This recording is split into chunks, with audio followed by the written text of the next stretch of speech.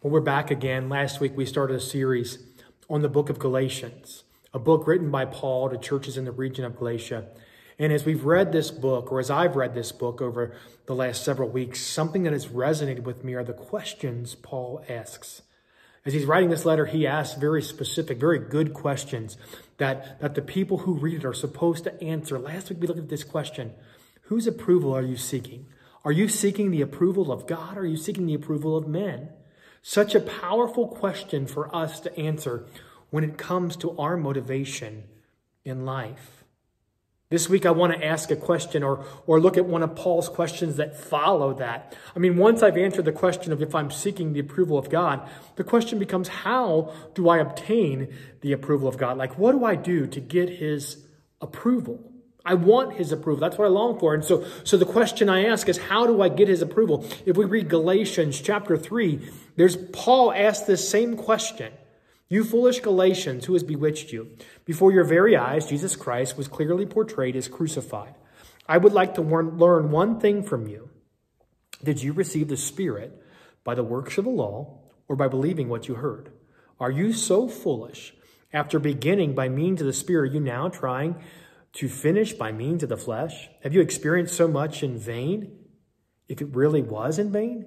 So again, I ask, does God give you his Spirit and work miracles among you by the works of the law or by believing what you've heard? See, Paul's ministry, what happened was he went to this region of Galatia. He preached his gospel of Jesus Christ. In preaching his gospel, he saw people come to the knowledge of the saving grace of Jesus Christ. Jews and Gentiles responded to his gospel.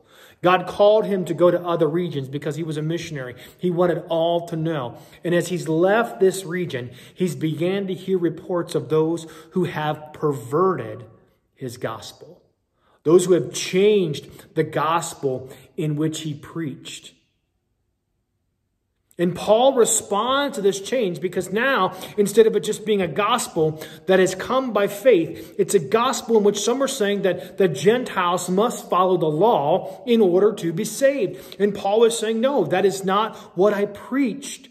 It's like this analogy. This is maybe an unfair analogy, but the simplest one I could come up with. We've all received a phone call at some point or an offer at some point for a free maybe 3-day, 2-night vacation on a beach or in the mountains or whatever else. And it sounds good. The pitch sounds good. And so we seek more information. As we begin to seek more information, we find out that we're required to go to like a 3-hour sales pitch, trying to convince us to buy something that we didn't need in the first place. And not only are we required, but our spouse is required. And then for us to come, we have to meet certain financial standards in order for us to even be considered for this offer. This offer of a free gift suddenly has so many conditions placed upon it that no one wants to do it. It's that addition. Remember Paul in his letter in the first chapter of Galatians, he says that there are some who have added to my gospel, the gospel in which I preached. And if it's I or angels who add to this gospel, we should be cursed. He was so passionate about the gospel in which he preached that he said anyone who added to it would be cursed. How were they adding to it? Galatians chapter 2 gives us a clue. For through the law, I died to the law so that I might live for God. I've been crucified with Christ. I no longer live, but Christ lives in me. The life I now live in the body, I live by faith in the Son of God, who loved me and gave himself for me. I don't set aside the grace of God, for if righteousness could be attained through the law, Christ died for nothing. Paul is passionate about the gospel in which he preaches, which reveals a gospel that is not based on the law, but is based on the works of Jesus Christ. It's not based on obedience to the law that is written on tablets of stone, but the faith that comes as we become empowered by the Spirit of God. What is Paul's gospel? Paul's gospel can be found in the book of Romans. It's Paul's epistle. This is Paul's letter to the churches in Rome. It's a profound letter of Paul's gospel. Romans 3.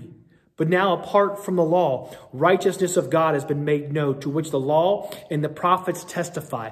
This righteousness is given through faith in Jesus Christ to all who believe. There is no difference between Jew or Gentile, for all have sinned and fallen short of the glory of God, and all are justified freely by his grace through the redemption that came by Jesus Christ. Paul's gospel starts with the reality that all have sinned. That's Jew and Gentile. We have all sinned. He says in Romans chapter 6, but now you've been set free from sin and become slaves to God. The benefit you reap leads to holiness, and the result is eternal life. For the wages of sin is death, but the gift of God is eternal life in Jesus Christ our Lord.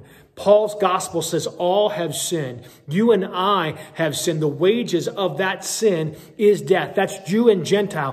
What happens when we sin? It results in death. But he says in Romans chapter 5, you see at just the right time, while we were still powerless, Christ died for the ungodly. Very rarely will anyone die for a righteous person, though for a good person, someone might possibly dare to die. But God demonstrates his own love for us in this, that while we were still sinners, Christ died for us. That's the position. That's the premise of Paul's gospel. There is sin. Every one of us have sinned. Jew and Gentile have sinned, but God has made a provision for each and every one of us. He's demonstrated his love to each and every one of us, that while we were still struggling with this sin problem, he sent Jesus Christ to die for us. So what is our response? How do we seek? How do we gain his approval? In Romans chapter 10, Moses writes this about the righteousness that is by the law. The person who does these things will live by them. But the righteousness that is by faith says, do not say in your heart, who will ascend to heaven, that is to bring Christ down, or who will descend to the deep, that is to bring Christ up from the dead. But what does it say? The word is near you. It's in your mouth and heart. That is the message concerning faith that we proclaim. If you declare with your mouth, Jesus is Lord, you believe in your heart that God raised him from the dead, you will be saved. For it's with your heart you are believed and are justified. It's with your mouth that you profess your faith and are saved. As scripture says, anyone who believes in him will never be put to shame. For there's no difference between Jew and Gentile. The same Lord is the Lord of all, and richly blesses all who call on him. For everyone who calls on the name of the Lord will be saved. Paul is saying our salvation is based on confessing with our mouth that Jesus Christ is Lord, believing in our heart that God raised him from the dead. He says, then we'll be saved. And Paul gets upset. Paul gets aggressive. Paul responds with passion when someone adds to that premise, when someone adds to the gospel that says we must still do the things of the law. No, the law was fulfilled in Jesus Christ. We must still practice circumcision or have dietary things in order to be in the kingdom of God. And Paul says, no, that is not anymore. Jesus Christ came for the Jew and for the Gentile, that simply by faith and by faith alone, we might have new life in him. We might experience the product of righteousness in us. We might be empowered with the Spirit of God by our faith. That's Paul's gospel. He uses the example of Abraham from the Old Testament, Galatians 3. So Abraham believed God, and it was credited to him as righteousness. Understand then that those who have faith are children of Abraham. Scripture foresaw that God would justify the Gentiles by faith and announce the gospel in advance to Abraham. All nations will be blessed through you. Those who rely on faith are blessed along with Abraham, the man of faith. Abraham believed God. His belief was where his righteousness was found. It wasn't in the act of taking his son for the sacrifice. It was the belief in God and the radical obedience that followed. I know there's some, what people perceive as disunity in Scripture when it comes to the reality of righteousness based on faith or by works. Some say Paul had a position and James had a position, and they were in opposition to each other. If we look at Romans chapter 3, Paul's position, we maintain that a person is justified by faith apart from the works of the law. James's position in James chapter 2, you see that a person is considered righteous by what they do and not by faith alone. And we look at those two positions. Paul, which seems to be based on the eyes of God, we maintain a person is justified by faith apart from the works of the law. James, which some say is adding to this, that a person is considered righteous by what they do and not by faith alone. But we have to recognize they're coming at different angles. Remember, Paul is writing to the church in Galatia because there are some who are requiring works for salvation. And the requirement for works is hindering the good news of Jesus Christ. The requirement for circumcision is causing issues. The add-ons are causing struggles for those to receive. James's epistle was coming from a different context. He's writing to the scattered church. He's writing to believers who have been scattered and persecuted for their faith. They mostly are Jewish believers. And in writing this, he's very pastoral. And what is he dealing with? He's dealing with people in leadership, people who are manipulating others because of their works. They aren't living the way in which God designed them to live. They're taking people for granted. They're abusing people. They're manipulating people. And James is saying, when you look at them, what do you consider them? The fruit of their life is not salvation. His position isn't in opposition to Paul's position. I mean, Paul believes in works just as much as James does. In the book of Romans, there's a whole chapter that talks about offering ourselves as a living sacrifice to God. He instructs Titus, in his letter to Titus, he says people must learn to devote themselves to doing what is good. In the book of Philippians, we must live in a manner worthy of Christ. Paul is about works, but that is the product of our faith. It's not what produces our faith. The product of our salvation is good works. For James, he's dealing with people who are proclaiming salvation, but their works are not in line with. So he says your works, for people to consider you to be saved, your works should be revealing what God has done in you.